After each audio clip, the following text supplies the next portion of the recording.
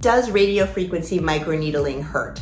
It's slightly uncomfortable, so we use a really good numbing cream, and we can even use this chiller cold air blower that blows air below the freezing point onto your affected area. You'll actually hold it so you can be in control of how much cold air you feel during the procedure.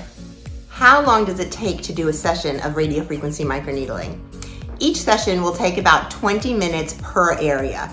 Most people decide to do 2 or 3 areas with every treatment. For example, this is considered one area, this is considered one area, and this is considered one area. So we can definitely do several areas on the same day. Your entire treatment will actually consist of 3 sessions, and so each area will be treated once a month for 3 months in a row. Of course, everybody wants to know, when will I see results after my microneedling? The awesome thing is that you're actually going to see results just 2 or 3 days after your very first session, but you're actually going to continue to improve for even several months after your 3rd session.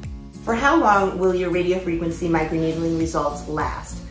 Radiofrequency microneedling results last actually for a long time, because we're not just plumping up your skin with an injectable dermal filler. We're actually, excitingly, building your very own collagen from the inside out. Having said that, a year to a year and a half later, you might notice your results gradually wearing off, and you might need a one-time touch-up after that.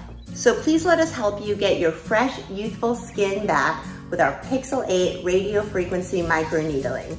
You can call us anytime for a consultation or just to ask questions.